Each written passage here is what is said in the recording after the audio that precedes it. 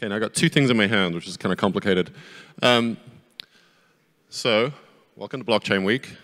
It's excited to have so many people in San Francisco, my hometown.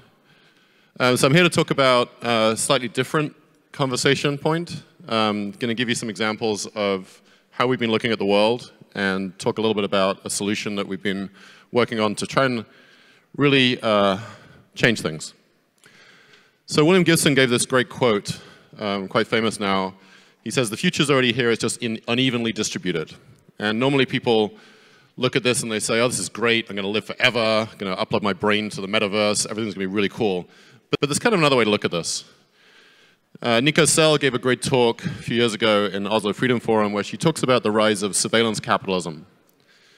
And I think if you have been paying attention, you remember things like Russia shutting down Telegram. They didn't just shut down Telegram, they actually shut down a huge section of the internet, blocked like a huge number of IP addresses. And this is an example of the protest that actually happened in Russia once Telegram was shut down. Moving over to China, you've got this situation in China where the surveillance capitalism and surveillance state moving in such a fast pace now. This is what's called a social credit score. So basically your ability to send your kids to college, get on a plane, basically live your life as you'd expect to in a democracy is now subject not to credit scores based on whether or not you just pay off your debts on time, although there are actually now billboards with people who aren't paying their debts off, but also the kind of posts that you like, the kind of friends that you have. And coming back to home, poor old Mark found out recently what happens when you do mess with people's data, when you don't tell the truth about what you're doing with it, or when you don't take good enough care of it. So what's happening here? Well, I believe that the culture that we're creating is a function of the architecture that we're using. This photograph on the left-hand side of your screen is what's called a panopticon, which is an idealized prison architected in the late 1800s from my home country, England. We're good at this stuff. And the panopticon essentially was a place where the prisoner had no idea whether they're being watched at any point in time. So after a while, if you don't know if you're being watched, you behave as if you are. And this is bringing it back to the real world here. This region of China, which is predominantly Islamic, has such high surveillance, both physical and electronic, that in the end, people are just behaving as if they're being surveilled at any point in time. So kind of taking a step back here, so what is data today? Data's really the new natural resource.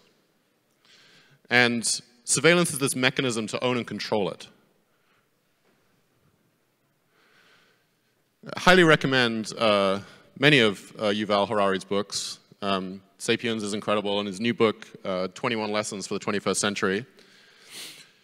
And he really drives home this point that at this point in time in history, when we think about dictatorships from the past, when we think about communism, when we think about fascism, one of the biggest challenges is when you're trying to control a population in a central way is really managing the data.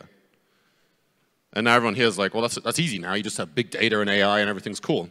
So it's actually much more efficient right now to build a dictatorship than a democracy.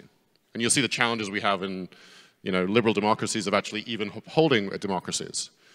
So I think just because, one thought might leave you here is just because something feels like it's the right thing to do, liberal democracies, etc., doesn't mean necessarily it's going to be the right thing or going to be the thing that happens. We may actually fall into something quite different. And so whoever controls this data controls your future, your future. So I like to think about this as really we're entering this choice. It's a kind of existential choice. The two extremes, one of which I've really explained a little bit so far is surveillance capitalism and surveillance by the state. And the other one is this really scary thing where everything's open, anonymous, there's no control, all the things that we're hearing many companies talk about today. And most people are terrified about this idea. But I'll give you another idea. It's like, well, what if the internet's the last place you could be private?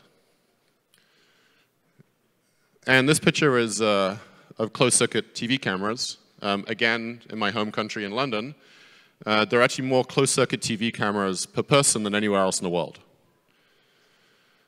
So you're going to be monitored, you're going to have face recognition, you're going to have all sorts of stuff, you're going to have social networks. But couldn't we just have one place where you could have a private conversation or express yourself? So how do we restore this idea? How do we think about the internet, and also trying to think about the internet as not a separate place, but a place that we all live in today? Our real world and our virtual world are actually essentially the same at this point. And the digital natives, the people who grew up with the internet and don't think of it as this new country, they already embody this idea. So we believe, as in common with many of you here, is you have to distribute the underlying architecture. And I'm, as usual, ahead of time, but I'm now going to dig in a little bit into what we're doing. So with Orchid, we are really trying to focus on how we do this and build a framework, not just for a specific application, but for developers to build upon these ideas. The basic architecture of our system is essentially an overlay network, and we've architected it in a way that it's resistant to many different kinds of attacks. As a popular example, does anyone remember the denial of service attacks on Ethereum a few years ago? Anyway? Well, there was one last year, it was called CryptoKitties. But there was actually one a couple of years ago, which was a malicious attack. And so I find it interesting, and I'm not going to knock Ethereum all day because I have a lot of respect for the team and friends there. But on that specific network, which many people are now basing their companies and investments on, it's susceptible to a very simple attack. It's a denial of service attack. And if you manage to do that, then the network just shuts down.